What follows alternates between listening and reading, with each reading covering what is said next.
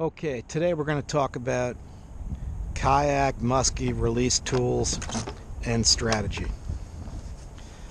And I just want to stress the most important thing is to wear a PFD.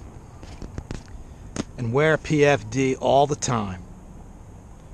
You know, you shouldn't be out without one. Okay, so the first thing to remember, always have your release tools lined up on deck for easy access.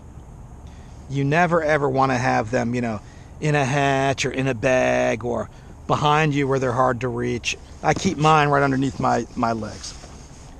And the first thing you're going to need is pliers. These are a pair of floating needle nose type pliers that I purchased on eBay.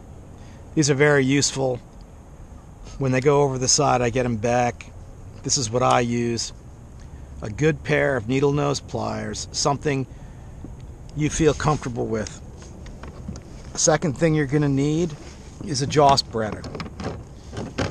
You don't need it very often, but when you need a jaw spreader, you really need it, and you should carry one of these as well.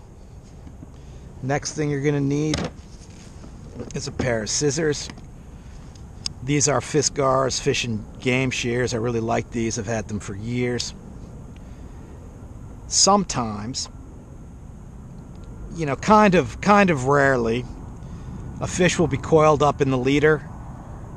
So a pike or muskie will be thrashing in the net and coiled up in the leader. And you don't want the fish to be injured. And what you do is you'll use these scissors to cut the leader, and those coils of line will just fall away. Very, very useful. Another item you're going to need, one of these. This one's called the fish grip. It's a fish holder. It's used to latch onto the lower jaw of the fish. This is like the jaw spreaders. I don't use it that often. However, it has a very special use.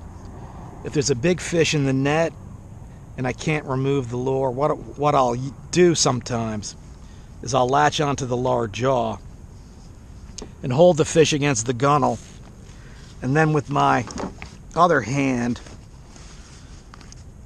I can use the pliers to remove the hook, remove the lure. And I'll add, if you're going to use this with a muskie, really hold on tight, because the fish are very strong. And I'd say only use this if you need to handle a fish in the net. I'll add it's used infrequently. The next item, one of the most important items, is a pair of bolt cutters. Let me kind of spin around this way. The bolt cutters are just so important. In fact, the bolt cutters are so important, they're attached to the kayak. So no matter what happens, I'm going to know where they are. So, there are many types available. There are more expensive ones than this. You might want to buy a pair and practice cutting some hooks.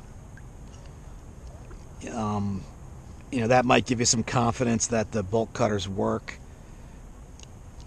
So, the first use of these, if you find yourself hooked, you're going to use your bolt cutters to cut yourself free. And if you're hooked to a lure, and that lure is hooked to a pike or a muskie, I can guarantee you it is really going to hurt. And you need these accessible, so you can get them instantaneously.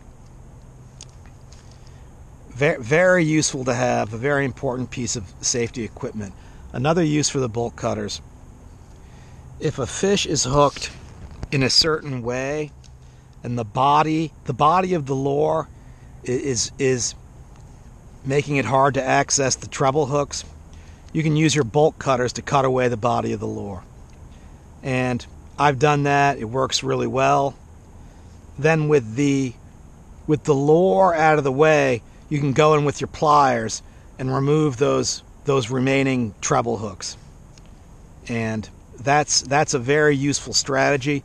You know, cutting treble hooks, you know, big deal. You know, you buy hooks by the box, right? It's not a problem. Then the other thing to mention, let me see here, is a net. You really need a full-sized musky net. This is the one I carry. With the previous kayak, I had a bungee that held it in place.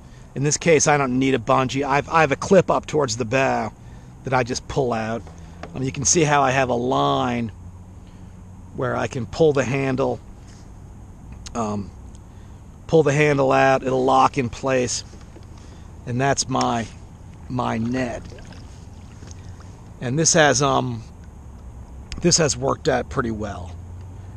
And a net is very, very important. In a kayak, you can't rely on just using one of these or a Boca grip. You really shouldn't be using Boca grips for musky. That's not a good idea. Get yourself a good sized net. So I wanna end this video and stress a few things. Lay your release tools out on deck so they're within easy reach. Always wear a PFD. Bolt cutters are very important. If you find yourself hooked and you don't have bolt cutters to cut yourself free, your options are going to be limited. So pick up a pair of these and take them with you all the time. And a net, make sure you have a big musky sized net. You know, I'm pretty confident whatever type of kayak you have, you should be able to figure out a way to rig something up to hold the net in your kayak. And lastly, and I'll repeat what I said earlier, wear a PFD. That is just so important.